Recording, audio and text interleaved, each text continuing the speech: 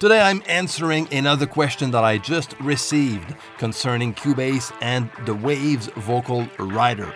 And this one goes like this. Hello Chris, when I use Waves Vocal Writer or Bass Writer, I'm not able to write the automation on the pre-gain track. So for me, the only way to use these two writers is to let them work live while the playback is playing. All right, so I'm going to answer the question and show you how to use the Waves Vocal Writer with Cubase.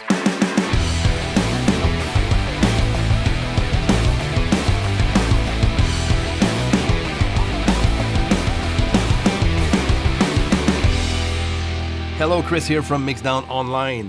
Now, before we jump into this video, if you're new here on the channel, subscribe to the channel, click the notification bell, share and like the video if you think that the video is helpful.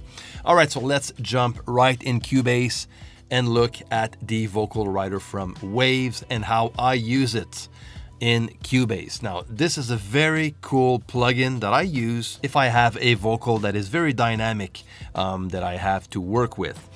I'm going to tend to use this vocal writer before hitting the plugins. So basically this plugin is going to be inserted on the first slot of my insert to balance the dynamics out before adding compression and so on. But it can also be used as the last plugin of your chain just to ride the vocal in the mix, okay? So you can use it at the beginning or at the end or both. But the way I like to use it is to balance the dynamic of a dynamic vocal before hitting any compressors. Okay, so let's jump and look at what we have here. I'm just gonna go and just show you quickly what that plugin is made of. So we have that main knob right here that is actually the main feature of the plugin. It's gonna ride up and down, so it's going to increase the volume and decrease the volume of the signal that comes into this plugin. And then we have the range. This is where we're going to determine how loud and how quiet we want to have. I want the fader to go to. Okay, so this is going to be our range. Then we have the sensibility. Okay, we're going to focus only with the vocal knob right here. And the music one is mainly if you use this plugin as a side chain to the music mix, okay, which I never do on my end. So this is grayed out because I'm not using it as a side chain. So I'm going to just focus on vocal, and this is going to add the sensibility of the vocal opposed to the noise floor of the recording, okay? So by default, it's at 0, and I usually leave it there. Then we have the target, and this is very important. This is going to be our target, and is going to determine how the fader is going to move. It's going to be sensitive to what's coming into the plugin. Okay, so we're going to fix that up later on. Then we have a slow and fast, which is going to act as an attack, basically. So if we want to have a sort of a slow attack, we're going to just click on slow to get a more natural sound. But if we want that fader to react instantly to the changes, we're just going to click on fast. I'm going to keep that on slow. And first, let's jump on the mix and listen to that vocal. Now I have the vocal writer at the beginning of the chain, but now the plugin is bypassed. So I want you to listen to the vocal that we're going to work on, and then we are going to apply vocal writer. One by one we gotta go. Where we go, nobody knows. We all got a price to pay. We're all trying to find a way. I don't know if we will find truth before we cross the line. Okay, so now we see, especially near the end of that verse, we see that the vocal is getting louder and louder, so the dynamics are a bit unbalanced, and we're going to use vocal writer to balance that out. So I'm going to activate the plugin, and I'm going to play that again and tweak the target level.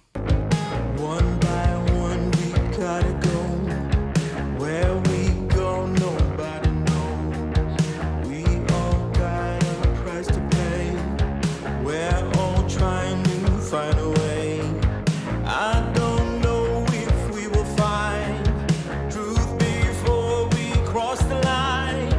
And this Okay, so let's say I am happy with that. You know, there's a big difference. You can tell right away that the dynamics are way more balanced to opposed to what we had before. Now I want to print what Vocal Writer is doing and record that on my channel as an automation. And there's a very simple way to do this in Cubase with Vocal Writer. First, we need to click on Write just under automation at the bottom. Okay, and at the same time we are on our main vocal channel, we also gonna click on Write. Okay, so both the channel and the plugin are gonna be in write mode. This way I'll be able to record whatever Vocal Writer is doing. One by one we gotta go. So just to try out, I'm just going to open my automation lane. I'm going to click on volume. And now that I already did some automation on my channel, I see it right on top here. The insert 1 Vocal Writer mono. The writer fader is right here accessible for me to check out. And there you go. This is the automation I just did. Okay, let's do it again, but this time I'm going to go through most of the verse, and I'm just going to bring down that target a bit more just to overdo it a bit so you'll have a better idea on what the automation does, the way, you know, the automation is written in Cubase. One by one we gotta go. Where we go, nobody knows. We all got a price to pay. We're all trying to find a way. I don't know if we will find truth before we cross the line. End is near without a... Okay, so this is what we get as a result. Next, what I need to do is to click on Read and on Select the Write on the channel itself. And there you go, that's simple. I'll be able to just use Vocal Writer, and Vocal Writer will follow the automation. Okay, so it's not going to go live or do it by itself. It's going to respect and follow the automation lane right here. Okay, now something that you need to pay attention to when working with Vocal Writer and Cubase when you're doing some automation is the amount of automation detection points that we have here. So if you want to have a bit more of a faithful result, what you need to do is to click on F6, and this applies to Cubase Pro only. So you open the automation panel by clicking on F6, you click on Settings.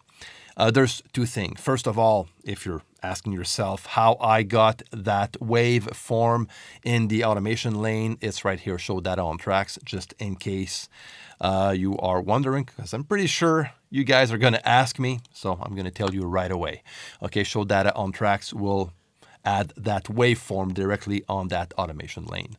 And then what we need to focus on is the reduction level. Okay, so if I bring that lower, I'm going to bring it to 5% instead of, it was at 45, I think. And that will increase the automation detection points when doing automation. Okay, so let's do the same thing again, and you'll see the difference.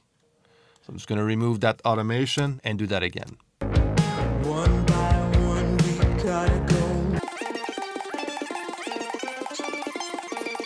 Okay, so we have a better idea. Now, as you can tell, we have way more automation points going on here, which is going to add precision to what Vocal Writer is actually doing. Okay, so it's going to add more points though. So if you need to tweak things around, you know, it's not going to be as user-friendly, but you'll have way more precision on what's going on here. So this is something that you can tweak around if you want to have a bit more precision doing automation in Cubase. So there you go, my friend. This is going to be it for today. I hope you enjoyed this video. If so, don't forget to share and to like. And if you're new here on the channel, subscribe to the channel, click the notification bell.